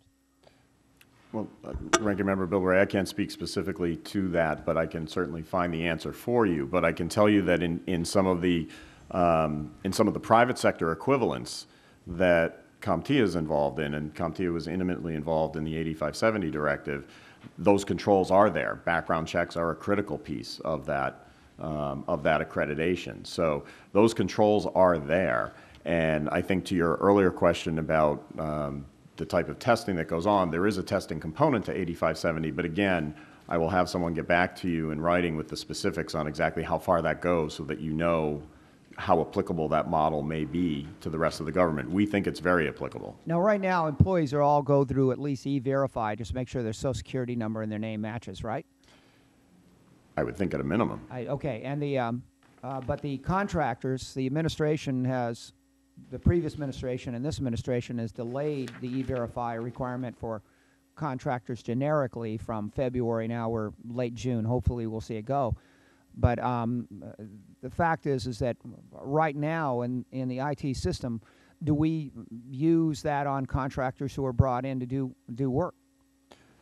Well, one of the everything's in-house? One of the interesting things you might want to investigate is, and without getting too far off track, the Commonwealth of Massachusetts, as you may know, has passed some fairly sweeping information security privacy regulations, and part of that is certifying that the third-party vendors that are hired, now this is focused mostly at private sector, but again, I think ultimately there's a tremendous opportunity for a public-private partnership here in sort of establishing these standards that will work throughout the federal system as well as the private sector. But you will have to, for example, as a very simplistic example, you mentioned tax work. So if you are a CPA firm and you engage a company like my own, Avar, to work with your information systems, we have got to provide that safe harbor information that certifies we have done all the things you're talking about, so that that organization knows that the contractors they're bringing in meet these various stringent requirements. I think something similar at the federal level makes perfect sense. Thank you for that. Senator Rockefeller and Snow recently introduced legislation that included provisions to establish a cybersecurity office in the White House, along with federal acquisition and procurement requirements for IT. And I'd welcome in writing your comments on what should go in to the legislation. Is it out yet? What is the legislation? Yeah. Yeah, there's a draft out now, but you just might want to suggest what should be included in that legislation. Several members have mentioned we'll probably need some kind of policy to deal with this. So I'd like to have your input as well. Now, moving on, the GAO reported that 23 of the 24 major agencies for fiscal year 2008 did not identify or authenticate users in order to prevent unauthorized access to agency networks. Authenticating users appears to be a fundamental security breach at the front end that can have a cascading effect on security breaches throughout the system. And I know you, Mr. Bilbray, raised this issue during our last hearing. And do we know who is authorized to have access and who is legitimate and who is not? And why have the vast majority of agencies failed to create adequate security measures to identify and authenticate users? And this question has been, I guess, raised, but I'd like to hear further comment from you on why it's taking so long to do this. Sean? I believe the agencies that have complied, the ones that come to mind is the Defense Department in our Navy Marine Corps Internet contract. Well, it says the GAO said 23 of the 24 major agencies did not identify. There are agencies. What I was alluding to is trying to demonstrate a success story. For the Navy Marine Corps Internet contract, we were one of the first to implement a cryptographic logon mandate, which basically says you need to use multi-factor authentication. Use who you are, what you have, instead of just typing a user and password in. The technology does exist. It has been implemented. It has been successful in other places. I can't speak for the exact specific reason why an agency would choose or hasn't gotten to that, but it is relatively mature. Matter of fact, it just doesn't necessarily need to be two. There could be as many authentication factors to gain access to a system, but you do have to balance, and it's always the sensitive thing about security is the safest computer in the world is one that's not connected to the internet, in a steel bunker with no windows, no doors, and you can put so many controls into a system that it's actually not providing any value to the mission of the agency. So it is one of those things that we try to be particular on. That's one that the technology does exist. It is mature, we believe, and it has been used in the past, so we encourage all the agencies to use it. Yes, Ms. Bilbray. Yeah, does the DoD now use any biometrics to confirm on this, or is it all strictly just on data information? I can get you the specific technical details in written form, but the common access cards they use, it is capable of storing biometric information. Whether that's used specifically, I'll have to get back to you on across the DoD. Maybe actually a better question for the Defense Department, but we know in our, you know what? Matter of fact, I believe they do use biometrics on their CAT cards. And I only bring that up, Madam Chair. I don't know if you use the CLEAR system when we fly back and forth from Los Angeles, but there's a system that has multiple checks, so it rotates enough around, and it's probably going to, in a lot of ways, be the sort of flagship of indication of what is possible with a whole lot of these issues. And I yield back, Madam Chair. And Madam Chairwoman, if I might just clarify Yes. one point, is what we found is that 23 out of the 24 agencies did not sufficiently implement controls to effectively prevent, limit, or detect unauthorized access to systems. And so it's a little bit broader than just identification and authentication controls, but it also includes weaknesses related to boundary protection, making sure that the firewalls and routers are adequately configured, as well as the authorization controls, which assure that agencies only grant the level of access to an individual necessary to perform that individual's job and no more. It also includes their procedures for auditing and monitoring access to networks to look for looking for intrusions and the audit and logging or audit and logging capabilities, as well as physical security to computing resources. So it's a little bit broader than just those controls used to identify and authenticate the identity of users. We hear from these agencies that it's under review. Is it that we're short-staffed, or the expertise needs to be increased, or do we lack the resources, financial resources, to speed up this Yeah, I think it's process? probably All the above? Probably so. One of the things that's important to understand is that many of these capabilities already reside in the systems at hand that are in use. And so it's important upon agencies to actually implement and configure the systems accordingly to provide the level of security that's required to protect their information and systems. Do you feel it's the lack of oversight from the policymakers, or there's new technology being developed every single day, and getting a handle on how we secure it to reduce the risk and the vulnerabilities of that system is mind-boggling? And anyone who wants to comment, please do, because what we're going to do as a subcommittee is provide information from the testimony that we have up to the full committee for policy. And so just break in at any time, because we want to get this right from the beginning, if that's possible. If I Ms. can add Mattia. to that, oh, sorry. I saw you looking like you wanted to speak. Yes, Madam Chairwoman, I would like to comment on that. At the Department of Transportation, we look at the amount of events that are captured through our Cybersecurity Management Center. And when we look at those, it is mind-boggling if you would realize that there are 3 million events that come in on a given day. Of those 3 million events, we have to analyze those into actionable events. What we typically come up with at the end of the day out of those 3 million is 10 actionable events. So there is human intervention among analyzing that. So if one could just try to visualize individuals that are having to correlate this data to figure out which are really actionable events, we find that what I believe, as Mr. Kundra has said, we have to look more to automation and the technology, because if you're looking solely to human intervention to analyze what this means that comes in to our networks on a given day, wouldn't it be simpler if we had an automated way of determining which events are actual incidents? And if I could add to that, it's also looking at the default setting of products and services that the federal government procures.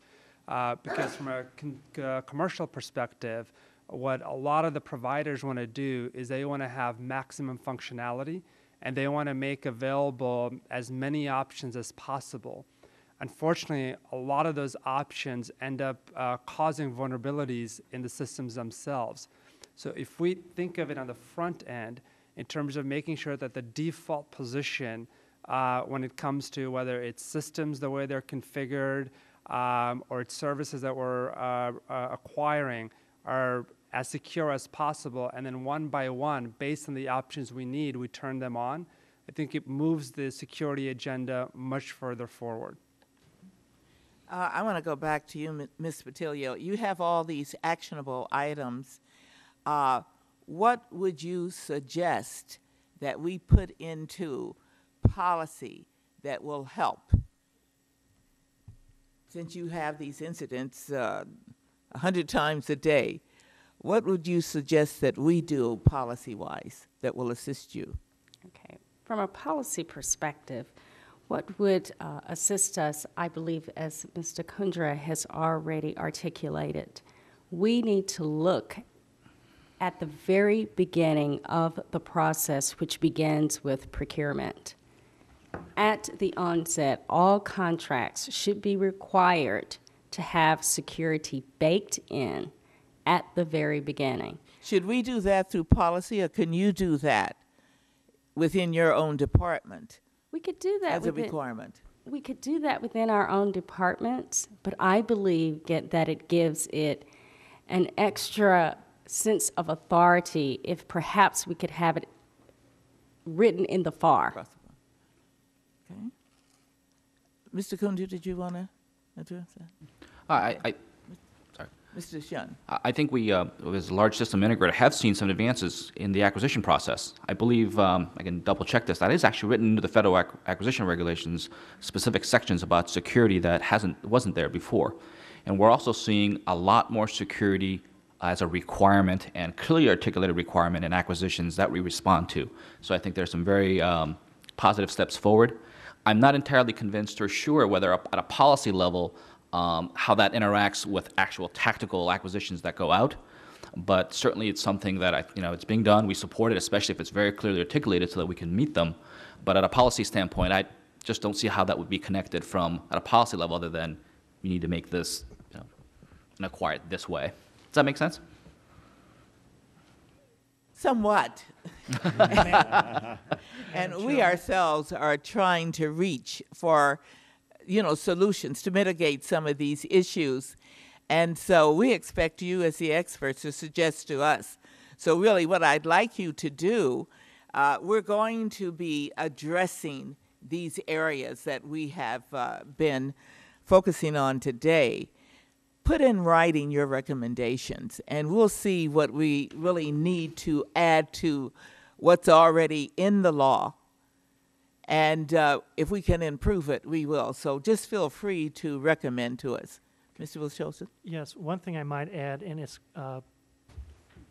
expanding what Mr. Kundra said, is one of the areas that we should probably look at is instead of looking at acquisitions on a department by department level, is looking at it on a government-wide basis.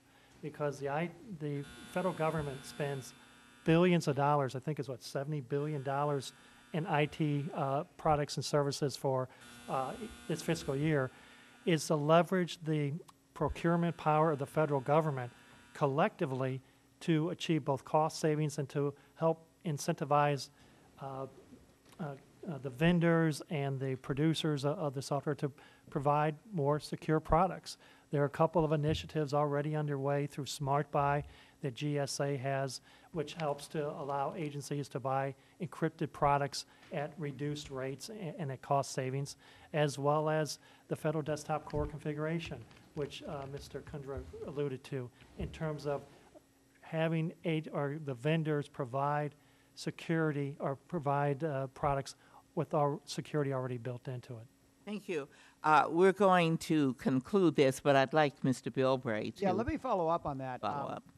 Madam Chair, conversation just really went to, the roadmap of where we need to go down the line. Those of us in California, the 6 years I served on the Air Resources Board there was a thing called technology forcing regulation that created the cleanest fuel, the cleanest cars, and really pushed it. But one of the things I'm really upset about, what I'm seeing coming out of Energy and Commerce right now is, or what was announced today, of a standard that the federal government was going to set for everybody else, but not using our procurement resources as a way of leading through example. I think that a lot of us on both sides of the aisle feel if the federal government had led through example of buying clean fuel, clean energy for this facility, going out and buying high-efficiency vehicles or ordering a massive amounts over a period of years, that would create the incentive and the market for the research development for the kind of product we want to see.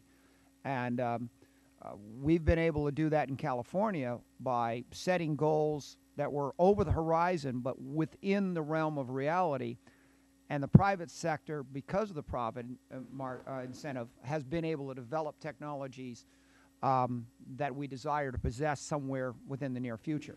So I guess the issue here is the federal government can lead through example by using those huge resources to be able to develop that. And then the spinoff goes over to the private sector where they then can benefit from that technological breakthrough. With that, we're going to have to conclude this hearing. We do have a vote up. I want to thank the witnesses for your testimony today. We consider you the experts, and so as I suggested before,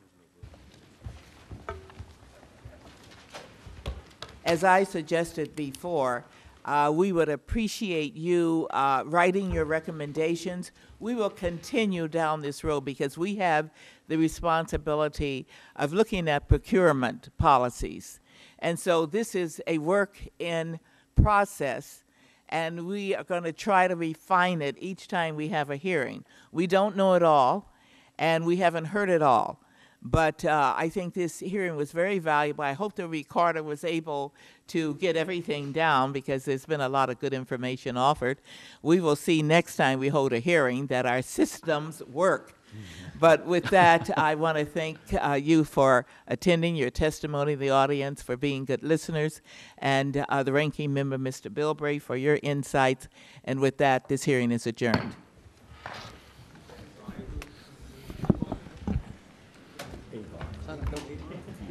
How'd you think they were your first machines? It was good. I like listening to them. Me too. We almost got it. Learning about what other people are doing. But I tell you one thing, we have some very strong opinions, and we'll be doing some steps in writing. Oh, yeah. Good job. How are you? Good job. Thanks. And you got some kudos too. Doesn't always happen.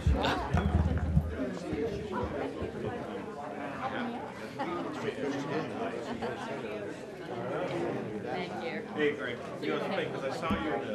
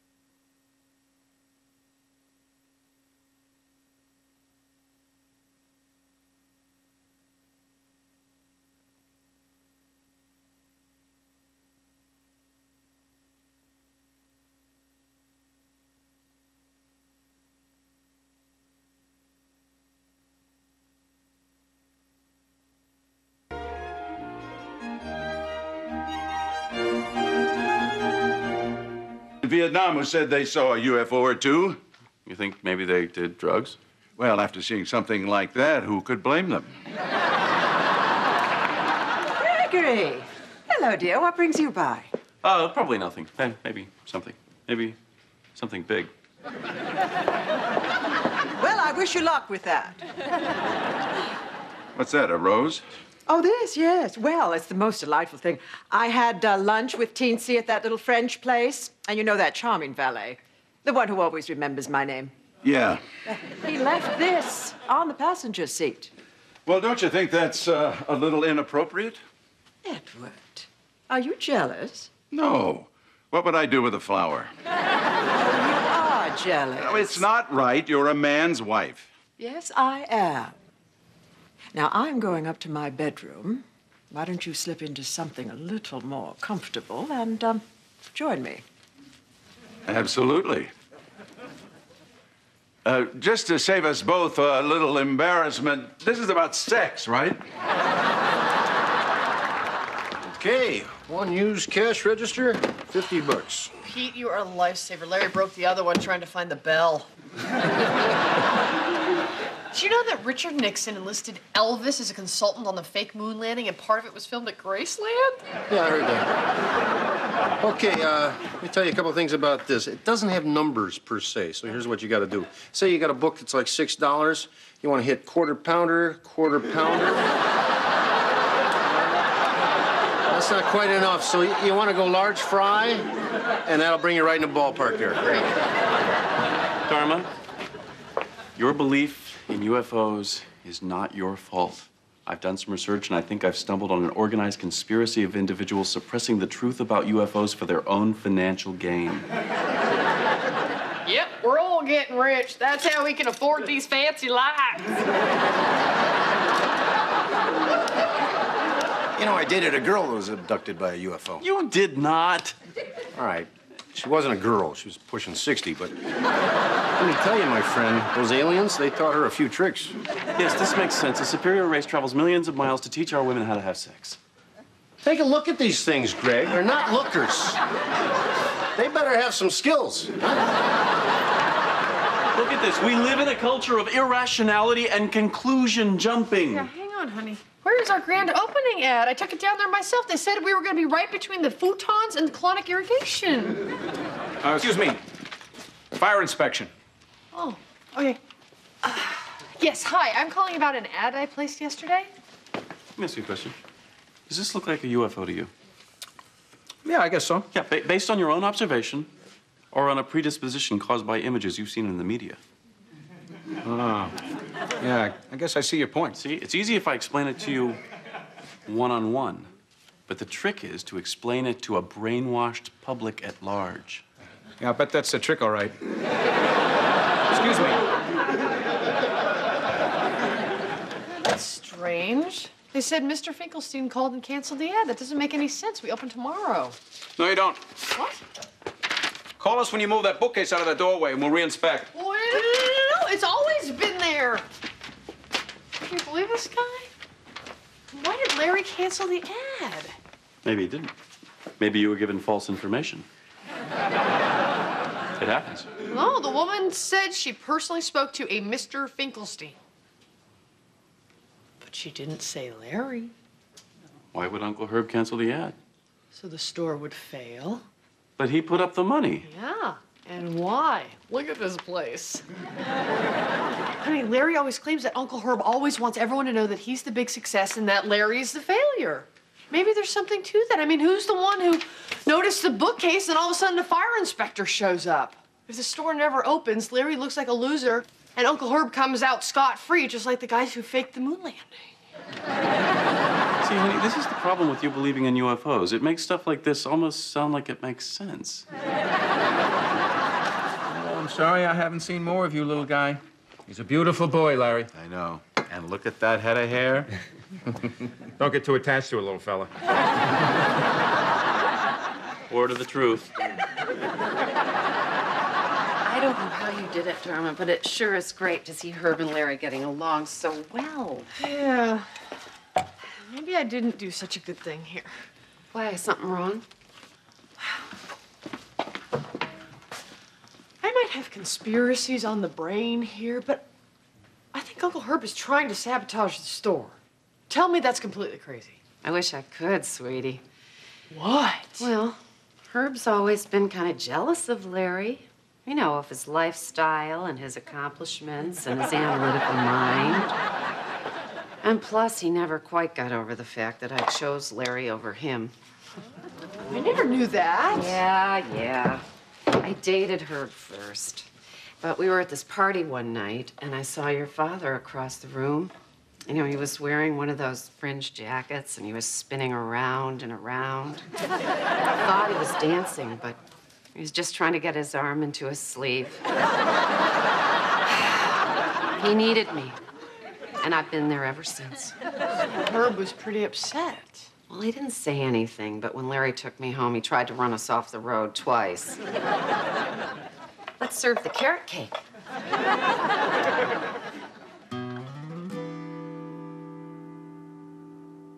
Does your mouthwash work in 6 different ways? Introducing Listerine Total Care.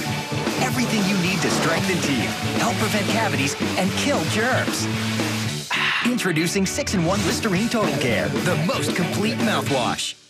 Thank your lucky stars. It's Macy's Memorial Day sale. Get 25 to 50% savings store-wide.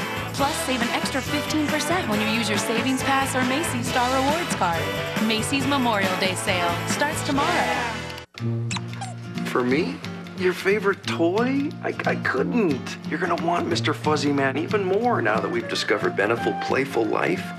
With real wholesome ingredients like beef, egg, and even oatmeal. Extra protein for strong muscles. So you're ready for anything. You think you're getting spoiled, but it's so good for you, too. Beneful Playful Life. Another healthful, flavorful Beneful. Why this diet? Why this diet? Why this diet? 15,000 doctors, that's why. My brother Steve lives in Tennessee. He is the first person I put on this program. I love my brother dearly, but he hadn't taken the best care of himself. He told me about some of the programs he'd been on. I didn't know half of them. There were so many of them. I said, Steve, I can help you. There's this incredible program called Take Shape for Life. Use Medifast replacement meals, 5-in-1 plan. I'll be your health coach. Try it. What do you have to lose? He lost 50 pounds in about 3 months. He feels terrific. He looks wonderful. He is thrilled, and I'm thrilled because I was able to help someone who I love dearly. Developed by a doctor, Medifast meals are scientifically formulated with an optimal protein, carb, and fiber combination. This scientific combination produces a fat-burning state with faster weight loss, increased energy, and less hunger. Costing about $5 less per day than what the average American spends on food, Medifast saves you real money. Call now for your free 2-week offer. I have one lady that never knew about Medifast. She had lost 40 pounds and needed to lose 40 more and could not get it off. She was trying everything. She finally called me. She said, look, I can't get this 40 pounds off. I'm going to try your program. I said, great. Okay. 2 weeks into the program, 10 pounds are off. She was only losing ½ a pound a week with other programs. Now they can do it. Now they see hope. Now they're like, wow, this is really gonna happen for me. Make it happen for you. Get 2 free weeks of Medifast by calling 1-800-692-1057. 1-800-692-1057. When you're on a diet, hungry always seems to get in the way. That's why Weight Watchers created the brand new Momentum program. Now you can conquer hungry and other things that stop you from losing weight. Call 1-800-310-8833 now. Learn new strategies like choosing filling foods so you don't eat when you're tempted or bored, so you can lose weight and keep it off. Call 1-800-310-8833 or go to WeightWatchers.com/momentum. Show hungry who's boss. Join now. Get free registration. Hurry in. Offer ends June 6th. Call 1-800-310-8833. Weight Watchers. Stop dieting. Start living. Unforgettable. That's what you are.